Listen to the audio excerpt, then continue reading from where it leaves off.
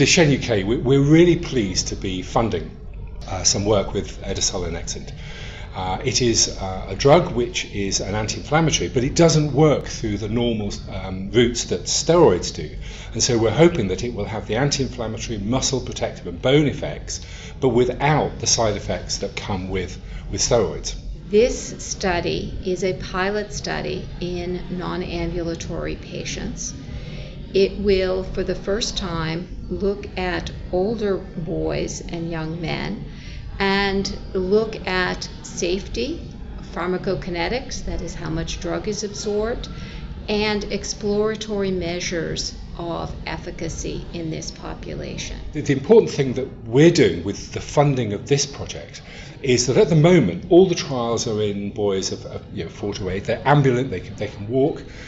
What we want to do with this, an exciting thing, is that we're going to start to look at boys who are non-ambulant, who can no longer walk.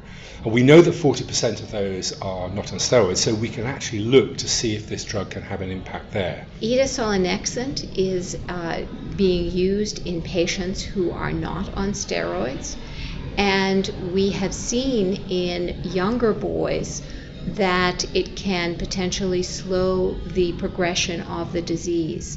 So we hope that it can do that in the older population as well, boys who are not on steroids.